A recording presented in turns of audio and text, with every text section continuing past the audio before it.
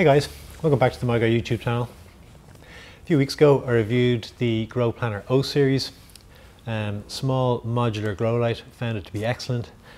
This time I've got the I series. There's two models in the I series range from Groplanner, the larger 800 watt, which is suitable for a 6x6 or 1.8 by 1.8 meter area.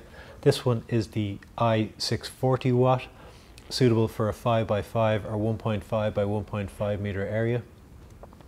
You can see it's a 6-bar LED light with the central bar containing the drivers, and then the 6 bars snap into position onto the central bar, and very easy to assemble, as you can see.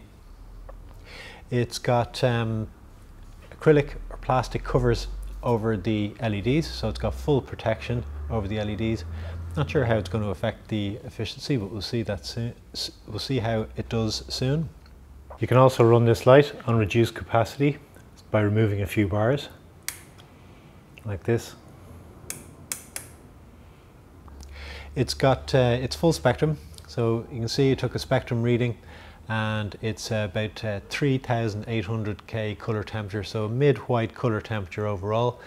It's got the added red LEDs for higher system efficiency, and yeah, totally suitable for growing all the way from seed to flower.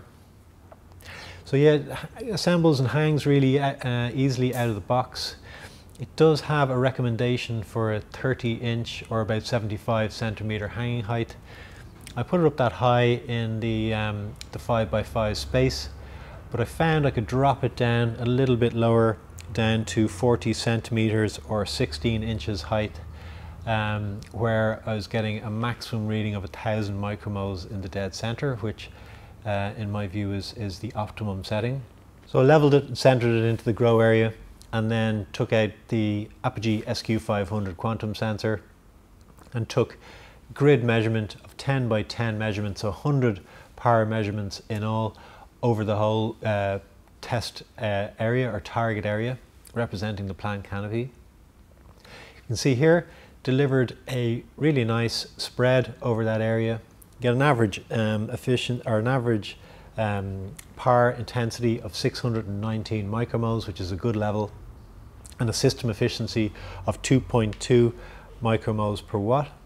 That's with a power consumption of 627 watts.